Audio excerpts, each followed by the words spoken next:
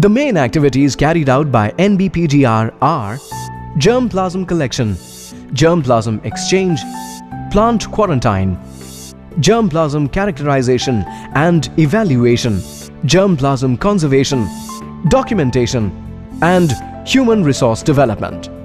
The multifarious activities of NBPGR are carried out from its headquarters in the Pusa campus at New Delhi and from its 10 regional stations in different agro-climatic zones of the country, along with experimental farm at Isapur. NBPGR carries out various activities involved in PGR management in partnership with other crop-based ICAR institutes and state agricultural universities. Plant genetic resources is collected from different sources through exploration. During explorations, team of researchers visit different parts of the country and collect plant genetic resources for its variability. Germplasm is collected in the form of mature healthy seeds, vegetative propagules, cuttings and budwoods from farmers' fields, farmers' store, threshing yards, local markets and natural habitats. Important data like the name of plant, locality, habitat, date of collection and other information is recorded along with the ethnobotanical information. Global positioning system devices are used for accurate noting of the altitude, latitude and longitude. All this information constitutes the passport data. Another important step during the collection of germplasm is to collect a representative sample of the plant with its economic part for making a herbarium voucher specimen. The herbarium voucher is important for assigning or validating the correct taxonomic identity of the germplasm. The herbarium facility at NBPGR is designated as the National Herbarium of Cultivated Plants. It's a specialized herbarium of cultivated plant species, its wild relatives and land races, which makes it unique from other herbaria. It has over 250 species representing about 20,000 specimens used for identification, authentication and teaching purposes. Another means of adding new germplasm is through introduction of PGR from exotic sources. Germplasm exchange is the introduction and export of diverse germplasm between countries. Since its inception, NBPGR has been instrumental in introducing several important crops like soybean, French bean, sunflower, kiwi fruit, peach, apple, apricot, blueberry and many others. NBPGR has linkages with more than 100 countries for exchange of germplasm. The introduced germplasm of different plant species are acclimatized to the new phytogeographical conditions and established successfully. These introductions have played an important role in diversification of Indian agriculture. All the consignments imported into India require an import permit issued by the Director NBPGR and a phytosanitary certificate issued by the Plant Quarantine Agency of the exporting country. Every year, over 20,000 accessions of germplasm and 50,000 samples of trial material are received for utilization in the ongoing crop improvement programs. Earlier, plant germplasm, including improved varieties, was freely exchanged. But with the enforcement of Convention on Biological Diversity in December 1993, the transboundary movement of germplasm is now regulated. The export cases are considered as per the provisions of the Biological Diversity Act of India 2002. NBPGR is also actively involved in facilitating supply of germplasm to all institutes in India for research purposes. The supply of material is always done under a material transfer agreement. Introduction of planting material, including transgenics from other countries, carries the risk of entry of the associated insect pests, diseases and weeds. NBPGR has been given the responsibility on behalf of the Government of India to carry out quarantine checks on the germplasm meant for research purposes. NBPGR also undertakes quarantine processing of germplasm meant for export and issues the phytosanitary certificate. About 70,000 samples are imported every year, and all are subjected to quarantine processing. As soon as the samples are received, the details of consignment are verified, documenting, and the consignment is opened by a team of specialists for joint inspection to look for the presence of soil, deformed seeds which may harbor pests and pathogens. Based on the health status, the seeds are subjected to specialized tests for detection of different kinds of pests. Hidden infestation of insects is monitored through X-ray radiography. Taxonomic identity of pests is confirmed by identification keys. Fungal and bacterial detection is generally carried out by washing test, incubation test, and seedling symptom test. Nematodes are extracted from soil clods and few of the planting material species. Detection of viruses is done by subjecting the seeds to growing on test in post-entry quarantine greenhouses and nurseries. The seedlings are further tested by a combination of techniques such as enzyme-linked immunosorbent assay, reverse transcription, polymerase chain reaction, and electron microscopy. To salvage the infested or infected material, physicochemical techniques are used such as hot water treatment, pesticidal dips, fumigation, etc. A state-of-the-art national containment facility has been established to handle imported transgenic planting material meant for research purposes and to prevent their direct contact with the environment. This facility is used for quarantine processing and molecular testing of all imported transgenic samples for specific transgenes, promoters, markers, and terminator technology. NBPGR is designated as referral center for molecular diagnosis of transgenic planting material. Rapid PCR-based detection kits have been developed for commercial use in 5 genetically modified crops to meet the regulatory obligations. To understand the worth of the material that has been collected or introduced, germplasm evaluation and characterization is carried out. The utilization of PGR in crop improvement programs rests on identification of promising accessions through evaluation.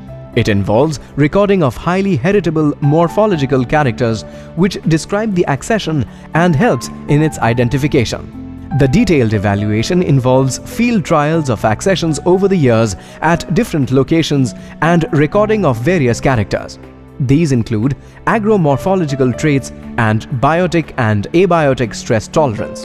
The morphological data in certain cases is supplemented with biochemical analysis like protein, amino acid profiles, alkaloids, oil content, fatty acid and essential oils using sophisticated analytical instruments like high-pressure liquid chromatography, gas-liquid chromatography, near-infrared spectrophotometer, nuclear magnetic resonance spectroscope, gel-tech auto-analyzer, high-pressure thin-layer chromatography.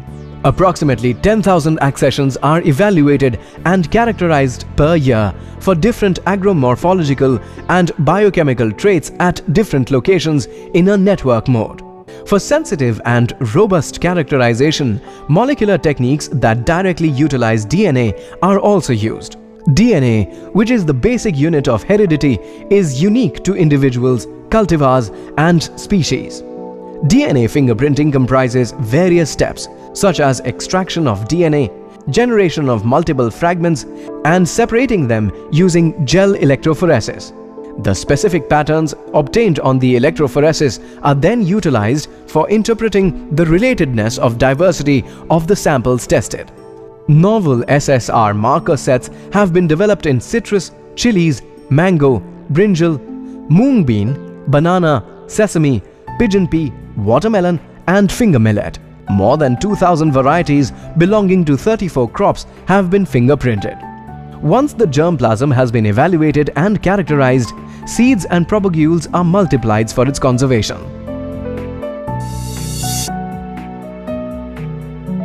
The Indian National Gene Bank was established at NBPGR to conserve germplasm in form of seeds, vegetative propagules, in vitro cultures, embryos, and pollen. The Gene Bank is supported by the active partnership of other institutions and centers designated as the National Active Germplasm Sites.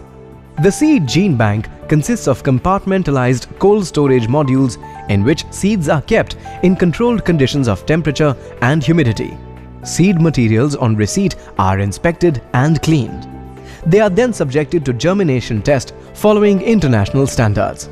Seeds that show at least 85% germination and good vigor are the only ones that are accepted for conservation. The qualifying accessions are dried to low moisture contents under controlled environment. The dried seed samples are labeled, packed and vacuum sealed in tri-layered aluminium foil pouches. They are then placed at a defined location in the gene bank. There are 12 long-term storage modules maintaining a temperature from -18 degrees Celsius to -20 degrees Celsius at NBPGR headquarters, and medium-term storage modules maintaining 0 to 10 degrees Celsius at headquarters and regional stations. Nearly 0.4 million orthodox seed samples, including wild relatives of important crop groups such as cereals, millets, legumes, vegetables, fibers, forages, medicinal and aromatic plants, are conserved in the seed gene bank. A number of economically important plant species such as banana, sweet potato, taro, garlic do not form seeds or are propagated vegetatively. In addition, some species such as mango, jackfruit, lychee produce recalcitrant seeds, which are not amenable to seed conservation as their seeds cannot be stored at low temperature and low moisture. These plant species are either maintained traditionally in field gene banks or through use of in vitro and cryopreservation techniques. In vitro conservation, that is, growing the plants in glass under defined nutrient conditions in an artificial environment. Tissue culture medium is prepared as per the requirement of the crop and sterilized using autoclave. Suitable explants like shoot tips, nodal cuttings or shoot buds are used for culture initiation and multiplication in a sterile environment using a laminar airflow. Cultures are stored normally at 25 degrees Celsius under artificial light conditions. Presently, cultures of germplasm of more than 2,000 accessions of tropical and temperate fruits, tuberous and bulbous crops, spices, and some threatened medicinal and aromatic plants are conserved in the in vitro gene bank at NBPGR headquarters and Thrissur. In vitro conservation offers short to medium-term conservation.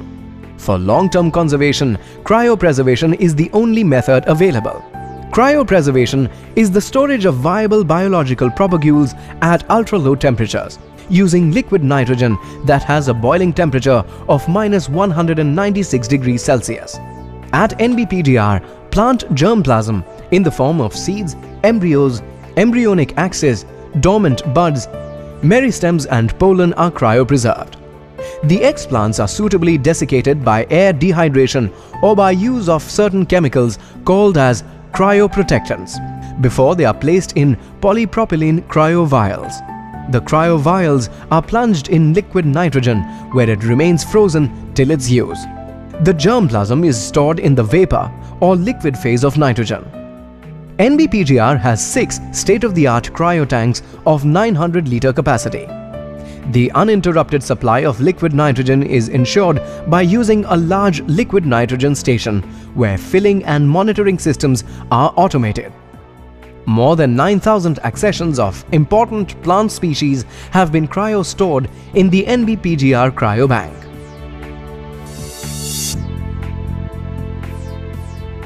All germplasm that is collected, evaluated and conserved is systematically documented.